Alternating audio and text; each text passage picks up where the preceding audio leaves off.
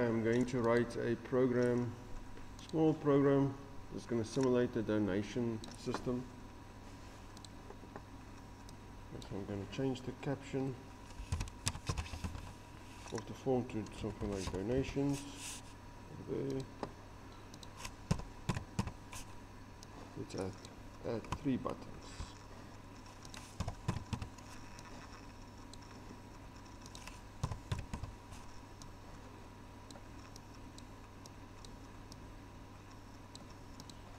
This first button, when we click on this button, we are going to add 10 Rand to our total. So when the user wants to donate 10 Rand, you can click on that 10 Rand button. This one will be 15 Rand button. This one will be, this button will be for 100 Rand. Okay, and the amount will need to be displayed somewhere. So I'm going to use a label.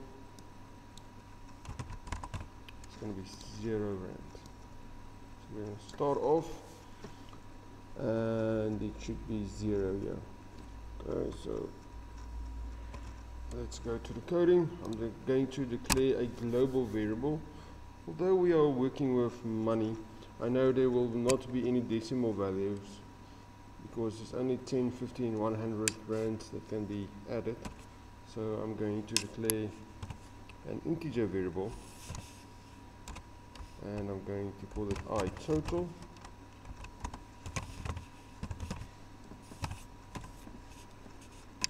iTotal. And when this program starts, I want the beginning value to be set to 0, the starting value to be set to 0. So I'm going to go to onCreate, so that means that when the form is being created, we're going to set that iTotal to 0. But we don't want the donation program to start with an amount, so I want to make sure it starts with 0. Let me just save this program quickly.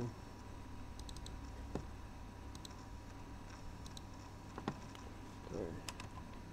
Now, when I click on the 10 Rand button, I want to add 10 Rand to the current total. So I'm going to go to the events, to on-click, because when I click on that button, I want to add 10 Rand to iTotal. So I'm going to say iTotal is equals to iTotal plus 10. Okay, I want to take the current value that's inside iTotal, which is 0, plus 10, and that should be assigned to iTotal. So the new value of iTotal will now be 10. So when I click again on that same button, it's going to take the 10 that is already inside this iTotal, and then add another 10 to that and save it into iTotal again. So then iTotal will be 20. And then I want to display it in my label. So I'm going to say label 1.caption is equals to iTotal, but iTotal is integer. Okay. It's the integer value. Everything that we display is basically string, and the caption is string, so I need to convert it from an integer to a string. From an integer to a string. Okay, so now there's 10. So when I click on this button again, it's going to add another 10 to iTotal. To 20. So we'll keep on adding 10 to iTotal.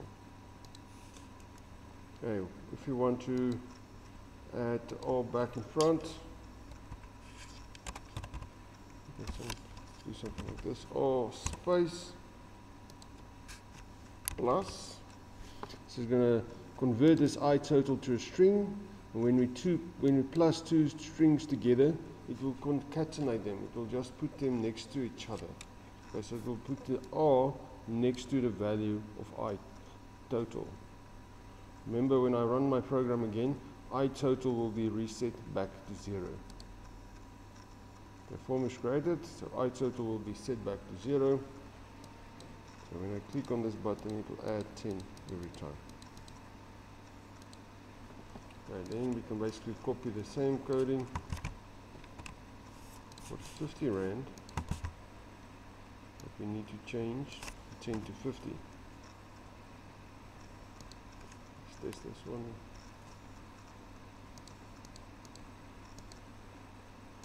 Fine. And I'm gonna copy and paste it for the 100 as well. So let's just make that one 100.